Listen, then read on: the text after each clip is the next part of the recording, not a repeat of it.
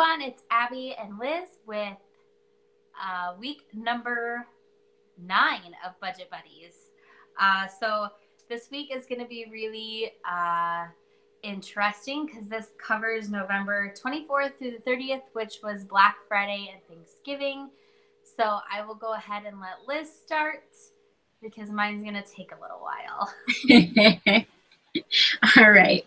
Well, let's see. So we have fallen off the bandwagon a little bit with our cash budget.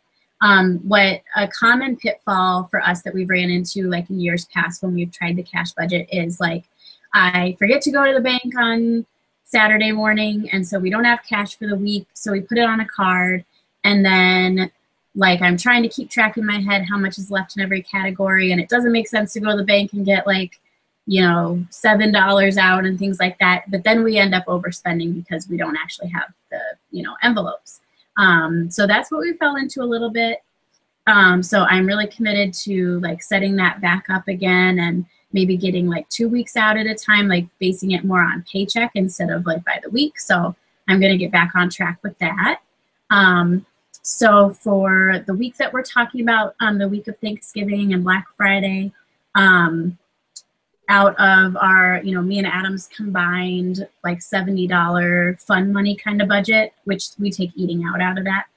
We spent $65, so we had $5 left there. The reason that was so good is because we had family in town and we were eating at my parents' house a lot. And then, or like if the whole family would go out and like somebody else would pay for our food or something. So that's how we did so well there. For our other budget, that encompasses like trips to Target and everything. It doesn't have my Black Friday shopping in it because that I took out of my Christmas budget. But we did, I mean, I think we made like 3 substantial trips to Target that week. So it still has some of those. So we spent $155 and our budget is supposed to be $25. So we were over $130 there. And then for groceries, we were over by $30. It just happened to be a week where we needed a lot of things. So it just added up. Our budget for groceries is $50, so we spent $80.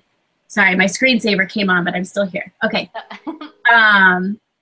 So we were $30 over on groceries. So that brings us to a total of being $155 over for the week. And then our total Christmas budget is $300, and I've done all my Christmas shopping. And so we've spent all of that, but we haven't gone over. And then our dryer kind of finally broke down. And so me and Adam, instead of getting Christmas presents for each other, we were going to spend like $50 each on each other. We put that $100 towards a new dryer. So our dryer, we got the cheapest one at Sears and it was like $288 on Black Friday weekend. So we put that $100 towards it. And then that just left $188 that we took out of like a paycheck that Adam had gotten for some freelance work. So that's all taken care of and everything. And that's how we did. So I feel pretty good. The only big purchase that we made was that dryer. I did fall victim to Target's spend $75 in the Wonder Shop and get $25 off. I had like maybe $20 worth of Christmas items, and I was like, oh, if I spend $55 more, then it's like I'm getting $25 of it free. So might as well look around and do like a whatever that like supermarket. What's that game show like the supermarket sweep? Yeah, so we did like a supermarket sweep of the Wonder Shop. And spent $50 there with $25 worth of free stuff. But our tree looks really nice, and we got Christmas lights on the outside of the house. So anyway, how was your week, Abby? I think I hear it's maybe like a come to Jesus time for you. It was good and bad.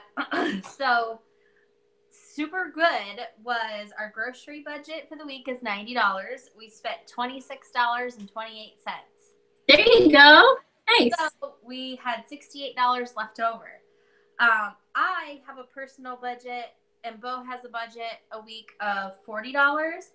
I spent $101 and Bo spent none. Like, he didn't take any for that. He still had money left over. That all went to, I can't even remember. Like, I have it written down, but I don't want to waste time. But it was like, so out of my personal money, that counts if I go out to eat. Anything I buy, like, personal, like, wise. So yeah, that's our, and no, I can't remember what else. And then, so the hard part, the bad part came in with Black Friday, which this is both good and bad. I had some extra money that we used towards Christmas shopping, and we got like 99% of our Christmas shopping done. We budgeted $600 for Christmas to spend on everyone, and just the Black Friday weekend, we spent $790.16. And that is like a lot of people. And we did select 3 different people from different giving trees around the community. So we added in 3 additional people to give to. But again, it's because I kind of came into a little bit of extra money. So we wanted to give back. So you feel good even though, were you like $290 over, but like that was a choice and you feel good about that? It was $190 over. Okay. But I'm okay with it because we had the money. Like, that was the money that we should have used towards credit card debt to just like become credit card debt free. But that's the money that we ended up using to buy Christmas presents for people. On top of that, we bought a new TV for our house because our living room TV blew up. And I think I commented on that in our last budget video. We got a really good deal on that. And then I got a new Christmas tree with the Wonder Shop deal. That Wonder Shop. I know, but I used, I was sharing on our Instagram that I had saved up Ibotta money, and I had gift cards that I had been saving, and I got a referral gift card. So with the sale, I ended up getting a $220 tree for $62. Nice. Which was my out of pocket. So, between the TV and that, it was $512. So the TV must have been pretty cheap. See, I'm not going to be a very good budget buddy here because I'm like, wow, that's a good deal. It was a 50-inch TV, Samsung. Whoa, yeah. It was a 50-inch TV from Samsung. It was at Target, and I used like Cartwheel, and they had like another Black Friday thing. So we ended up getting it for just $400. I think it was like $415, $418, and it was originally like a $900 TV. And then, yeah, the tree. So even though I spent a lot, like, we knew we were going to, it's not like we went into it using credit cards and like just totally lost our, like, will, but it just still hurts, especially when we've been doing so well. So yeah, we did spend a lot, but we were able to spend it. It's just we chose to spend it towards, I guess, frivolous purchases. They were definitely wants and not needs, even though, we could say we needed these things. We really didn't. So that's why it hurts a little bit. Yeah. But did you put any of it on a credit card? No, none of it. Okay. And that's what's exciting. So in years past, we've usually, like, the last little bits of credit we had, like $50 on this card or $15 on that card, we would use it. And we typically go negative, which we did not. We still have money left in our account and had money left. We paid all of our bills. It's not like we, in any way sacrificed like our personal money for that. So. Okay. I mean, and you did go in with a plan, because you told me like, okay, we're gonna use this awesome deal or time of year to get a TV. And so I feel like sometimes we change our priorities as far as like our spending plans, but that's a huge step that like it wasn't on a credit card. It wasn't an impulse. Like you planned on it and you researched and you got a good deal. So I think like if you had gone out to Target with like no money in your budget for it and came home with like 1,200, like I mean, if you add all of it together, like $1,200. That's true. Oh, you know, sorry. But and it's like, but now I kind of feel like we don't have the permission to spend it because we're still not in like a good place. It's like we should have used it for other things, but like it's Christmas and I love giving people gifts and I love doing that. And and it's like the TV and like you said, but I still have that guilt about spending it and not saving it or not putting it towards, you know, other stuff. But yeah. Do you think that if you would have like had the willpower to save it and like, see, even with just the Christmas tree, I guess it would have just been $62, but you would still have all those gift cards and stuff to use on other things. Like, do you think that would have made you happier to not get those things? See, I don't know because so Friday or Thursday night is when I started shopping, and I shopped Thursday, Friday, Saturday, and Sunday, and I didn't get the tree until Sunday because I was debating about not getting it. And I actually bought a different tree at Lowe's that was more expensive because I wanted to use those gift cards on other things. And then I ended up taking it back because it was like $85. And when I got it home, like the lights already didn't work. Like I should not buy this cheap tree because it won't last. So I took it back. And that's when I did the math on, you know, the Target deals. And I was like, well, for $64, that's really cheap. And I know that this tree will last. But no, and that's the thing. We didn't have any buyer's like remorse on any of it. Usually what we do, like on previous Black Fridays, we'll go out and we'll shop and then we'll like take everything back by the time Sunday or Monday gets around. Yeah. Well, we really shouldn't have bought that. So let's take that back. Or, you know, did we really need that? So everything we got truly, I don't think I bought a single, other than the Christmas tree, I don't think I bought a single thing like for myself other than like a cup of coffee every day. But I think I bought like, oh, that's not true. I did buy one shirt for work. So I bought one shirt for work in the Christmas tree, and then everything else was gifts. Bo got a pair of jeans when we went on one day. Yeah. So yeah, it was all just stuff we were kind of giving, which makes me feel good. But then in the same sense, when you lump it all together, like $20 for this person and $20 for that person, it really adds up when you have a big family. Yeah. So then for December, like since you're basically done with Christmas shopping, like for December, can you like, are there things you can do with your budget to like get that last credit card paid off, or like how are you looking for December? Yeah, my goal for December is we're going to pay off. So I have $430 on one card and I have $200 on another card. And I get 3 paychecks in December. Woo! Yeah. So the last paycheck won't have taxes or health insurance out of it. So we're going to use that to pay off. So we actually go into the new year, like on the very last day, we'll go into the new year without credit card debt. Yay! That's amazing. Knock on wood. Yeah. Barring no, you know, crazy things. So that's our right. Awesome. So we'll have Christmas totally funded by cash, and we'll have no credit card debt. Cool. Do you guys have an emergency fund saved up, or is that the next step? We do now. That was part of the gift that I had received. Okay. So now we have a fully funded $1,000 emergency fund. Nice. Okay. Well, great. Yeah, and we're in a good position right now too. I think we won't be going into the new year without any credit card debt, but we'll be going into the new year with our $1,000 emergency savings. Yay! Yeah.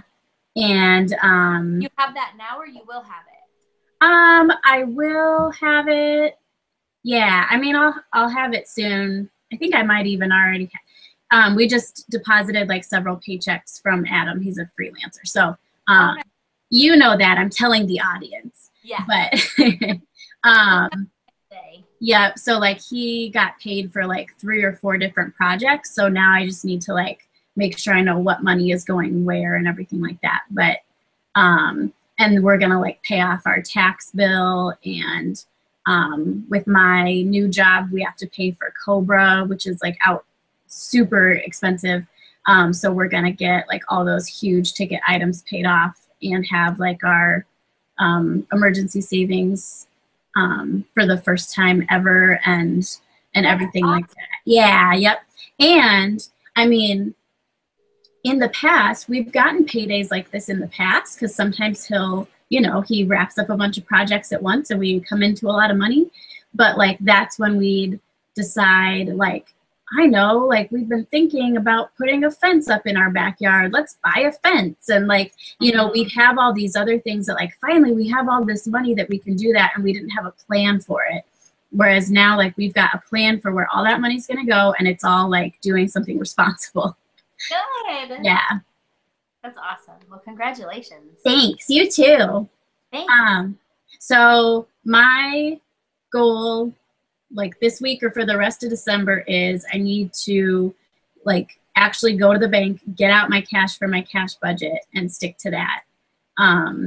And like Christmas shopping is done for us, and so I like it needs to be done, and not deciding like, well, if I spend, you know, I found this for my niece and that was $5, so now I need to spend $5 on all my other nieces and nephews, you know, just like be done and everything, you know. Yay. All right. Well, that wasn't as bad as it could have been for Black Friday. So were you thinking it was going to be worse? Yeah, I thought, because you told me about the TV. You didn't tell me about the Christmas tree, but you told me about the TV before you bought it. So I was expecting like, and then we spent $2,000 on like whatever. So I got a real life Barbie car, and I yeah, $1,000. No, I just think adding it all up, like I knew a lot had left. I knew we were spending a lot. But it felt so weird because, and I'm sure like, you know, this, like you can relate to this, but like I've never just dropped $700 shopping in my life. Like, and to just like do it on like one weekend, and just to like, I don't know, it just felt so weird to do. But it's because you had saved up, like you'd saved up $600 for Christmas, and then you like, you know, got some additional money that you weren't expecting, and like, there you go. And it doesn't, yeah. Like, honestly, in years past, this is going to sound so pathetic. Oops. Sorry. This is going to sound so pathetic, but like, I mean, it's a very real like thing for us to strategize. So my birthday is December 2nd. And Bo's birthday is November 16th. So like we would get birthday money and then spend it on Christmas presents. And then like we would plan out like, so we have, I think like 7 Christmases we go to. So oh my gosh. I know. We have a really big family. But we would strategize, like if we knew we were getting money gifts at Christmas 1, we would use that to get us through Christmas 2 and Christmas 3. Wow. 3 money to get us through 4, 5. Like we just have never had the money to be able to fund Christmas. So to be able to do that in and of itself is like so cool. That like now, because for December I do have a few. I think we have 3 more gifts to purchase, which, you know, like I said, that's compared to everything we've done, that's not very much at all. And then just Christmas baking items, and we're sending out Christmas cards for the first time. Yay! So that was included in the $600 or the $720. It was $60 to get all of our Christmas card stuff. So we're actually getting to do fun Christmas stuff that we've never really done because of the expense of it. So I'm really excited about that. Yep, that's awesome. Good job. Thank you. Yeah. Well, and sorry the video is going long, but I just wanted to say like how in years past you were using like money that was gifted to you to fund Christmas. It's like, that's not what your loved ones intended for those gifts to go towards. Like they give you money and then like you use that to buy a present for Aunt Margie at the next place. You know, like that's not what they intended, but it's like, that's what you have to do. And so now this Christmas, like when somebody gives you a present, like you get to keep that and enjoy it and know that like, you know, oh, if I sold this, like if I returned this, then I could get whatever for my next Christmas, or, you know. So yeah. I know, it's so pathetic, but it was just our reality forever. Oh yeah, yep. Well, so we will see you guys all back next week. And we want to know how you did on your Black Friday if you go shopping. And then we want to really encourage you. You know, we're a few weeks out from all the winter holidays. And so this is really big time of year for overspending and, you know, going out to eat with friends and all that. So like, just remember, like, stick to your budget, or like, you know, if you know that some big event is coming, plan for that in your budget, and try and start off the new year on a good note and like with all your, what do you say, all your coffers filled? Is that a thing? I've never heard that. A coffer? Yeah, I think it's like a cash register. Oh. Let me know in the comments. Okay. All right. Bye, everybody. Bye.